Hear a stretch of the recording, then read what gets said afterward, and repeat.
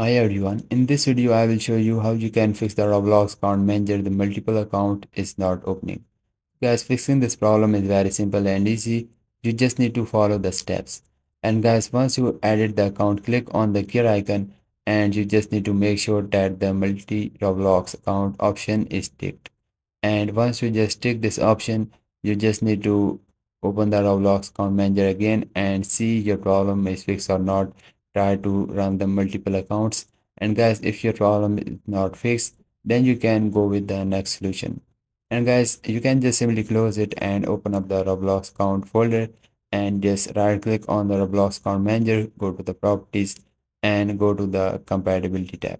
And here guys, you just need to click on the run the program as an administrator. Then click on the apply, click on the OK, then try to launch the Roblox account manager. This will fix your problem definitely. If not, then you can simply delete the folder of the Roblox account manager and then just simply download the Roblox and install it. This will definitely fix your problem. Then apply the settings I will show you in this video.